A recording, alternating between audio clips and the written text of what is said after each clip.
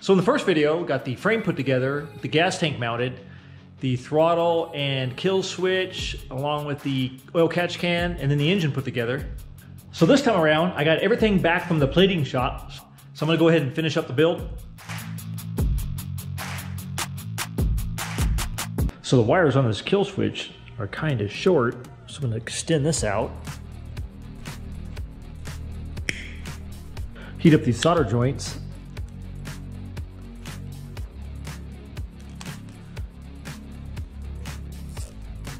So I got the kill switch wired up. So now I'm going to swap out this wire and this resistor boot for this split fire non-resistor wire, 8.8 wire. So I think this will look pretty good on this bike. And it doesn't have the resistor on the boot, so it won't retard timing. Let's pull this wire off of here.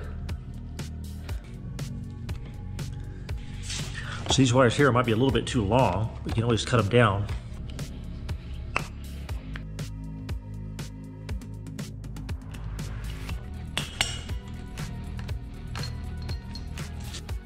So let me cut that right there. So I got the wire on there, it looks pretty good. So I got the stuff back from the plating shop. But one thing I noticed, the blower housing hits my foot peg. My foot peg cover is really thick. And I noticed Volts has some on their website that are a lot thinner that would probably work on here. But I don't have those. So to fix that problem, so I'm gonna install this plate. So at least that way it'll lift the engine up just a little bit. So it'll clear the foot peg. Engine back off of here. I think I like the plate turned around this way. So I'm gonna drill out these holes.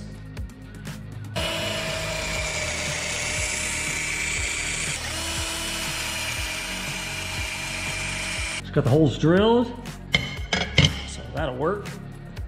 See, now I feel better about things.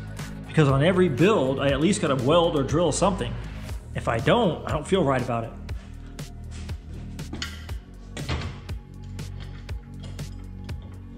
So that looks pretty good on there. So I think that'll work. Give me a little bit more clearance right there. Let's see if this thing will go on here. Okay, so there we go. Now we got clearance. Got the blower housing all bolted up. Everything clears now. Got the kill switch on there. So now I think I'll make a roller out of it and bolt up the back wheel. I got the sprocket plated, or actually polished I think, because it was aluminum. And then I got the sprocket hub polished. But the only thing is, I forgot to tell them to polish the inside, and that's the part that shows. So I think I'll paint the inside of this sprocket hub to kind of match the frame.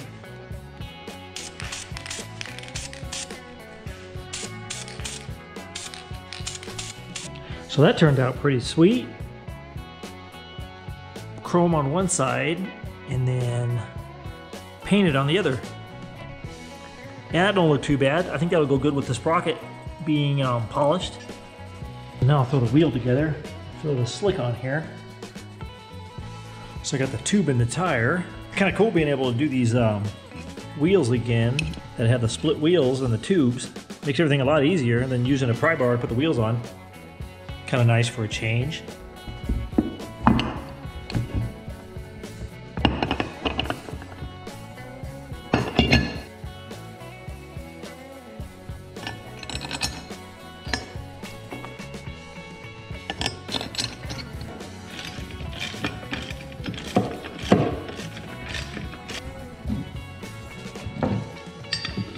So that looks pretty nice. I like that color. Throw the sprocket on here. Man, I should have grabbed some chrome bolts. Some chrome bolts or some Allen bolts. So I think these Allen bolts with a washer look really good on here. Oh yeah, that'll work. So that turned out pretty sweet. Got the blue cap, accented cap, the bolt sent up. Now blue looks pretty nice in there. Let's see if I can get this bolt in here with this powder coat.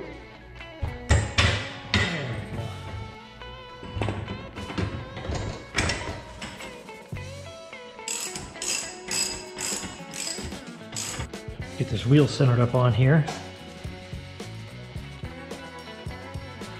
Throw some Loctite in here on this collar just to make sure.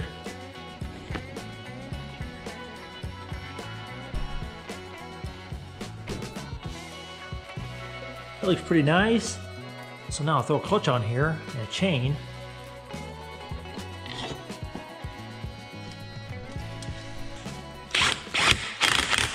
Throw on some RLV golden on black.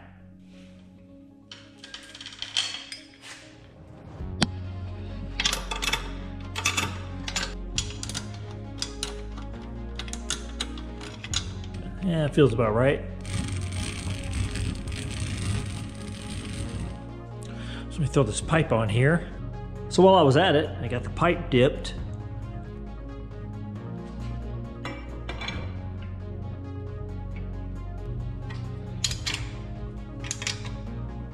I even got the exhaust trumpet dipped.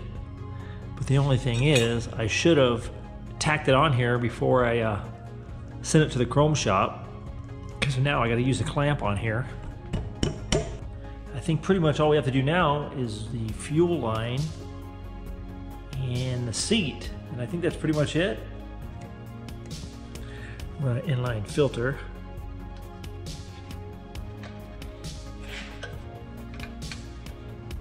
Might as well throw an inline shutoff valve on here. It makes it easier when I want to swap out jets. So I think that's pretty much it. Throw some oil and gas in it. Throw the seat on here. Yeah, there's one more thing I'm gonna have to do is grab a spring for the brake.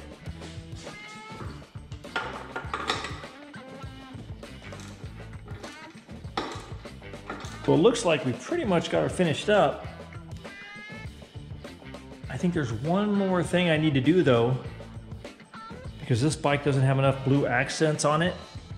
It needs one more blue accent to be complete. I picked up this blue magnetic drain plug. So I think this will look pretty good on here. And it'll collect any metal shavings in the oil. There's a little bit of oil in there.